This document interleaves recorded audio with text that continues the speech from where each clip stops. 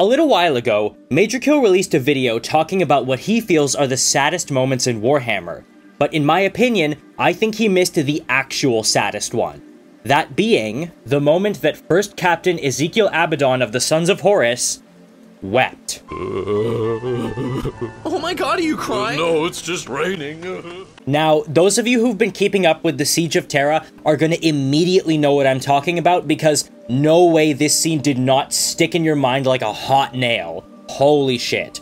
But, for context, this scene comes in the book Saturnine by Dan Abnett, and it's honestly one of the best books in the Siege of Terra so far, because despite all the lore contradictions that are in it and the complaints some people have about it, this book is fucking immaculate. The way it all comes together at the end is just perfect. This is Dan Abnett at his best, and again, one of the single best books I have ever read. At this point in the siege, Rogal Dorn has realized that they don't have enough resources to hold every single wall of defense, and one of them is going to have to be allowed to fall. Each of these walls is effectively the size of a large city within a continent-sized fortress. That's one thing that needs to be remembered. So when I say Eternity Wall Spaceport or Lionsgate Spaceport, you can effectively think of each of those as their own entire city in a continent-wide battlefield. And speaking of the Eternity Wall Spaceport, that is exactly where this book centers,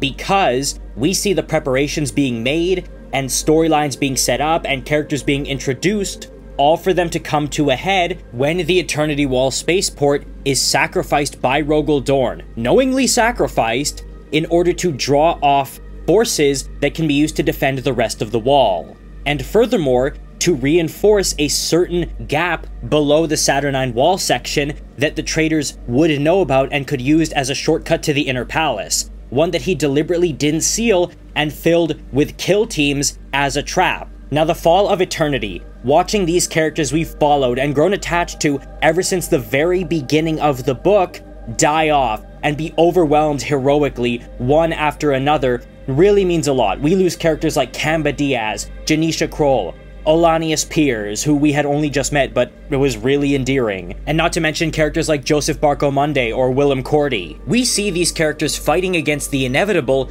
knowing that they're pretty much dead. There is that hope in the back of your mind that some of them will get out, but deep down I think we all knew they were gonna die, and it's only confirmed when we hear their names reeled off. These characters we've been with since the start of the book, by Janisha Kroll before she herself is cut down, lamenting that her story will never be told. And we know they're being sacrificed by Dorn. It's not some heroic battle against the inevitable. They're being sacrificed. And this is punctuated when Willem Cordy says to Joseph Barcomunde, "The Praetorian won't let 2 gates fall in one day, right? That's why he sent the old man to us. He knows what he's doing." They believe that they might survive. This isn't that last stand on the hill where we're gonna go with glory. They're dying, and they don't really know why. It's incredibly well written, but it isn't what's the saddest. The saddest part comes not at the Eternity Wall, but at the Saturnine Gap, from Abaddon, as previously mentioned. Now, what happens there is Abaddon effectively tries to lead the Justerin, the Terminator elite of the Sons of Horus, in a strike attack through this gap that he saw on Perturabo's map. However, they were ready and waiting, with strike teams led by the likes of Endred Har, Garvia Loken, Nathaniel Garrow, and others ready and waiting. Abaddon immediately knew he'd been played for a fool, not just by the Loyalists, but by Perturabo himself, who had effectively used him as bait or as a scapegoat to see if it would work, and if it didn't, pawn the blame off on Abaddon. So in this cramped area, Abaddon is raging as his Justerin are killed, proclaiming how he's going to rip Forgebreaker out of Perturabo's hands and ram it down his throat and keep ramming until he splits in two, and how he's gonna kill every single tech adept because they're failing to teleport him out by some stupid error. He's gonna make everyone pay for this if he gets out of here alive. But it's not long before he accepts that he's not getting out of here alive. Now, we know that he does make it out. We know where this leads for him. But he doesn't know that, and in that moment, he comes to a sort of calm. And this is where it truly gets heartbreaking. Because you have to understand, his motivation for going on this daring attack wasn't just to win the war quickly before Guilliman gets here. No, no, no. It was because he sees his father, his beloved father Horus, who he would follow to hell and back, is deteriorating before his very eyes. He's barely lucid at times. He sits in his throne, his face drooping slack as he is enthralled by the powers of the warp. He's basically exhibiting signs of dementia where he forgets who he's talking to. He forgets who's who and what's where, or what time it is, or where he is, or what he's doing. He continually mistakes his new equerry Argonis for his previous one Malachurst, who is now dead and has been dead for a long time. Now, you have to remember, Abaddon is a warrior. He's a peerless warrior and a gene-wrought super soldier and a leader of men. But he is still Horus's son, first and foremost. And he blames the powers of chaos for what's happening to his father, which is why he wants to end this war as fast as possible with this risky gambit. He knows it is incredibly dangerous and that it might not work at all, but he's willing to take it because the sooner this war ends, the sooner his father can go back to being himself. He convinces the other members of the Mournival and Justarin of this, people like, Kainor Argonis and Falcus Kyber and Horus Oxymond. He's not doing this for the cause, he is doing this for his father. And he has had to take on more and more responsibility of leading the Legion. As Horus has been retreating into the warp to confront the Emperor and to consult with the Dark Powers, Abaddon has had to step up and basically lead the Legion. Sure, Perturabo is directing the siege, but Abaddon is the man on the ground. He has had to take on more and more responsibility onto himself, and had to sit there and bite his tongue as these dark powers that he despises and blames for the degradation of his father continue to worm their ways around him. But here, in this moment, in this fight to the death, where he is just a warrior, fighting with everything in him, regardless of anything or whatever's gonna happen, he finally is where he is meant to be, and he knows this. In the 10th minute, Abaddon arrived at a point of calm, of serenity. He accepted his onrushing death, which was surely only seconds away. It had become a game, a contest like the old practice cages. How many of them could he kill before he was bested? Some? Most? All? Some were fine warriors. Sepetus, he was magnificent. Har was a brute, but an interesting challenge. Garrow. Abaddon fancied his own chances in an even match, but the man's sword was a piece of work, and so was Garrow's skill with it.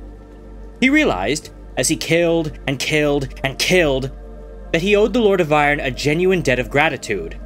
Abaddon was a warrior. He'd always been a warrior. It was his life, his purpose. He excelled at it. The warp was a distraction. It was just another weapon. Those who knelt before it, or pledged their worship, treated it like some kind of god, they were fools, all of them. Magnus, Lorgar, Fulgrim, fools. Horus was a fool. The warp was nothing. Being a warrior was everything. It defined him. The skill of combat, the lessons of defeat, the joy of triumph. That was his sacrament. Let them worship their false gods and giggling abominations. This was what he wanted. The chance to fight, like a man, not a demon. The chance to take the palace and claim Terra the old-fashioned way, by force of arms. He wanted to win as a warrior. Perturabo had let him try. He owed the Lord of Iron thanks for that. This was everything, he realized, as he entered the 11th minute, with almost everyone dead. This moment, its simplicity, skill and courage, tested to the limit for no other reason, to serve no grand plan or devious ruse, just tested for the sake of skill and courage. This moment was his life in its purest form, his life distilled. He fought Catachon and Imperial Fists and Black Shields and Cataphracti Terminators and Tactical Space Marines for no other principle than to find out who was best. There were no sides, no good or bad, no rebel cause or loyalist alliance, no war master, no emperor, no point to anything outside the broken, blood-smeared walls of the killing chamber. Just war. Only war. The binary test of the galaxy, that you passed in triumph or failed in glory. Death, rushing closer, was immaterial. How many could he take? How many more times could he prove his prowess? He was Abaddon. Let them come. Let them all come. Find more and bring them too. Bring anyone, bring everyone. He would take them. Or he would die. Either way, it didn't matter anymore. Bel Sepetus blocked his descending blade. Sepetus. Now a proper test. A dance of equals that carried them into the 13th and final minute of the fight. Their blades clashed and parried with such speed, it was joyful! The Blood Angel was amazing! The deftness of his skill, the precision of his strokes, the intensity of his address. Saddest produced nuanced swordplay that Abaddon could barely turn back. There were skills here to learn, tricks to appreciate and copy, and the Cherubim's attack was absolute, a miraculous degree of murderous focus. Abaddon was sorry to kill him. His blade cut Saddest in half.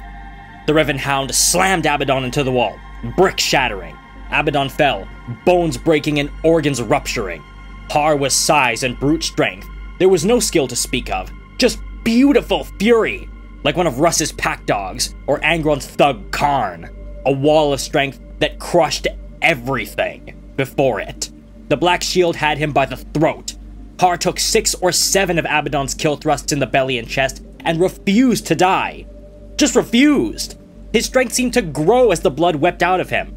Har's power fist was like a siege ram, hammering into Abaddon's head until his helmet broke and deformed, and Abaddon's face was a mess of gore. One more like that. One more and it's done. The best example I can give, and it's one I've thought on a lot, is a child whose parent has succumbed to something like alcoholism or drug addiction, or even a degenerative disorder like early onset Alzheimer's or Parkinson's. Because when that happens, the child, usually the eldest one, especially if they have younger siblings like Abaddon does, is going to have to take on the responsibilities of the parent, helping their younger siblings, helping maintain the house, helping cook, helping get groceries, basically do everything that you would expect a parent to do because the parent is now indisposed. This is exactly what we see with Abaddon, but that's not what children are meant to do. My family has money nowadays, we're very well off now, but we grew up in a very impoverished neighborhood, and we still basically do live there despite our own means and the money we have. But I have seen kids basically in these exact situations where they're effectively robbed of their childhoods by having to maintain their house because of what has befallen their parent. Regardless of what you can say about the parent, the effects on the children just isn't good. There was an advertisement for the YMCA I saw on television once that ended with a line from the jingle of the commercial stating, "I'm just too young to be old." And that's exactly what this is. Here, let me set the scene for you. Imagine someone whose parent is in this condition, maybe alcoholic or on drugs or that sort of thing, and they are basically the de facto parent now, but they themselves are still really young. Until they end up somewhere like a carnival, where they are who they're meant to be, a child.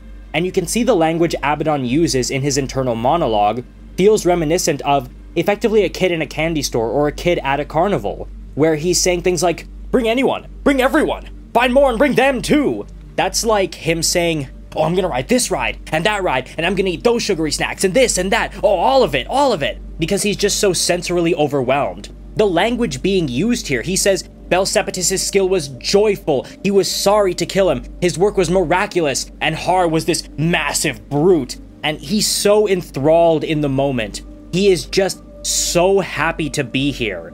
And he says, this is the truth of everything, the binary test of the galaxy, all these things he says make it clear that this is where he's meant to be, and there is nowhere else in the entire galaxy where he would rather be. If Horus had literally phoned him and said, "Hey, I'm gonna teleport you in right now because I'm fighting the Emperor right now, come join me," he probably wouldn't want to go, because there's nowhere else he would rather be than here, where he is truly the kid he was always meant to be. And if actually you've seen my Iron Warriors Virtue of Vengeance video, you know that I too missed out on a lot of what should be considered a proper childhood and was very miserable growing up. So I was so happy for Abaddon. Watching him grow bitter and miserable and detached over the course of the siege and the heresy, seeing him so happy here meant so much to me. And then, when it ended, oh boy. Now, there are times when I've been really sad reading a book or had a strong emotional reaction. This is the only time I had to pause the audiobook and get up and walk away from the screen, because the reaction was that strong. I physically had to leave. It goes like this. Abaddon couldn't move. He could barely see. Endred Har's dead mass was slumped against him, crushing him against the wall. Abaddon tried to get free. There wasn't time. Garrow was back on his feet, that sword of his, gleaming. Garrow raised it. This was it then. One downward slash from a sword whose edge cut everything. This was it. Abaddon wanted it to never end. Ever. Ever. The end came anyway. Har's enormous corpse shifted and fell away as the teleport flare faded. "My lord!" the Mechanicum Adept cried. "My lord!" They carried him to the arrestor seats and tried to peel the bloody visor from his helm, without taking his face with it. All the other seats in the monolith's compartment were empty. "We tried," Amagos said. "The grid. We had to reposition the termite to fire the grid again. It took time. I am sorry." Abaddon muttered something. "What is he saying?" the Magos asked. "We are returning," one of the others told Abaddon eagerly. "Full rate. The motivators are running. We are exiting the Fault Lord, ahead of the enemy's attempt to seal it. The Medicae will be waiting for you." Abaddon's mouth stirred again. "My lord?" the Magos asked, leaning in to hear. Let me go back. Abaddon whispered. He was weeping. Let me go back. You see, much like that kid at the carnival, finally being a kid after God knows how long, the end will come eventually. Soon, you're gonna hit closing time and, sorry kid, it's time for you to go back home. To that house, to those responsibilities, to everything you've been hiding from for these past few hours. And he doesn't want to go. On the way back home, he cries and says, "Let me go back." It's not that he wants to go back to the carnival or back to the rides or the lights. It's back to that time. He wants to go back to when he was just a kid, because he knows deep down that now that he has left, he's never going to get another chance to come back here again. It'll never be the same. This was the point in his life where his childhood basically said goodbye to him. And it's not coming back. That's what makes this so depressing. Especially since we, the audience, know where that child ends up. A shell of who he could have been. Someone truly great. Not nearly as bad as his parent, but certainly not great, and certainly not anywhere close to who he could have been if he had been allowed to grow up properly. Abaddon knows that he's probably never going to get another chance like this again. After this, it's back to the demons, back to the siege, back to being Horus's lapdog and watching him deteriorate. And we can see this throughout the rest of the siege, where he is just so detached and disaffected with everything and is basically just going through the motions with the rest of it. He doesn't care anymore. And he himself is now enthralled to those ruinous powers as the leader of the Black Legion, the new enemy of the Imperium. Yes, he has absolutely learned from the mistakes of Horus Lupercal, but is he really that much better than him? Not really, and that's what makes it so sad. And even if you can't personally relate to this, part of the reason it's so sad is because this is basically tailor-made to get you to feel bad. I saw a video talking about how to make your audience cry in writing, and the #1 way that they listed in it was injustice. Not just a bad thing happening to somebody, but something that is flatly unfair. Like, bad things happen to people, but that's oftentimes maybe the result of their actions or the logical endpoint of their story. Like that one Night Lord who was possessed by a demon crashing his ship to take the demon with him like Major Kill said. Or Malkador sitting on the throne making that sacrifice. Or even that one guardsman saying, "Yes, I did find her in Hell's Reach." Malkador knows he's making this sacrifice, and he's prepared to do so. It's the logical end to his character. And that Night Lord, it was a moment of triumph for him, it really was. And again, the logical, satisfying end to his character arc. And with the soldier, that's what happens in war. You're gonna lose people you love, and it is tragic. But it doesn't have that true feeling of emotional injustice that this moment with Abaddon carries. We have followed him throughout the entire Heresy, and just seen him grow more and more dejected. But he was loyal. Well, you know, loyal in air quotes. He was a traitor, yes, and he did result in the deaths of a lot of people we liked, and he was out to kill Garvio Loken, but he was loyal to Horus no matter what. He even sat by and bit his tongue when all this chaos crap was coming about, even though he hated it, because he was loyal to Horus. And to see all of that repaid with this, to see him brought so low that he begins weeping. The ultimate badass in the galaxy is weeping from the pain and the sorrow, is just so unfair. He has been brought down so much, and he doesn't deserve it. It's not what Abaddon deserves, and that's what makes this probably the saddest moment in all of Warhammer. But what do you guys think? Do you think this is the saddest moment in Warhammer? Or do you think something else tops it? I would genuinely love to hear what you guys have to say on that, because I haven't read all of Warhammer. And Do you think I'm just wrong? Like, do you think, you know, fuck Abaddon, he gets what he deserves? Like, were you completely unmoved by this? I'd love to hear your thoughts in the comments below, and until then, I will see you in the next video.